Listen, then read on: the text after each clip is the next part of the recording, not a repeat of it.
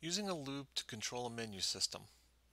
So I basically like to walk you through on how you can use a loop to control a menu system so a user can run that program as many times as they would like. So I've set up here a little sample program here, and I'll just sort of walk you through it.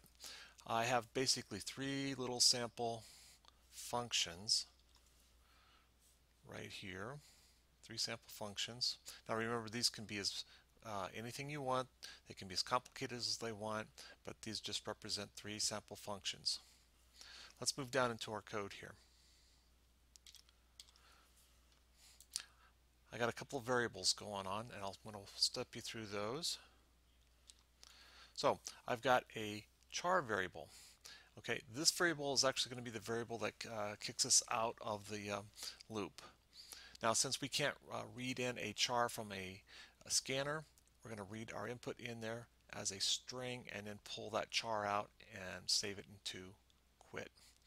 And then I actually have a choice here for our actual menu system here to call the actual functions that we want to use. And here's where we set up our scanner to read our input from the keyboard. Okay, let's move farther down into our code.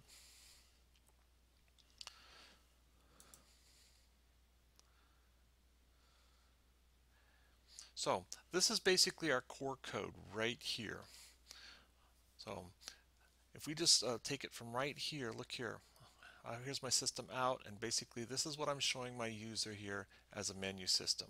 They can pick happy 1, 2, or 3. So either one of these sample functions here, we're going to bring in their input from the keyboard, and then we're using a switch statement right here to pick and execute whatever function that they chose with the switch. And then I have the default here, so if they chose a number or an integer that was not part of the choices, it hits our default. Okay, so here's the menu system. They pick 1, 2, or 3. They use the switch statement to execute which function that they chose.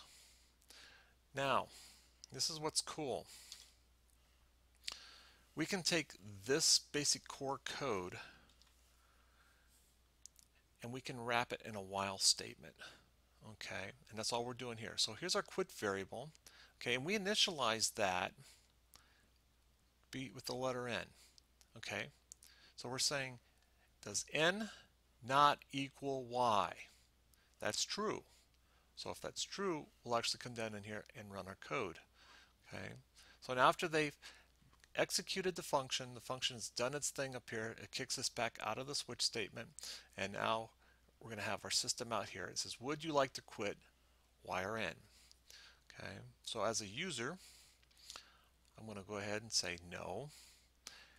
And what's cool about this part here, here's where we're bringing in their input from the keyboard.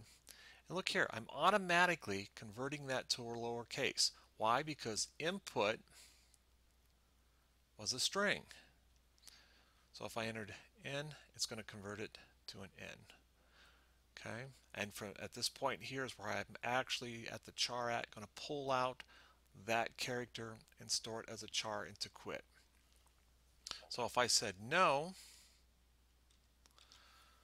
okay, this is now n again. So is n not equal to y? And that's true. We run our code. I come down here. Now if I go ahead and say y,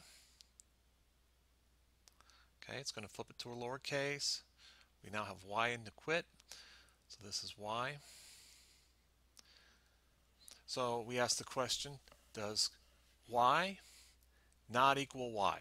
No, that's false because y does equal y.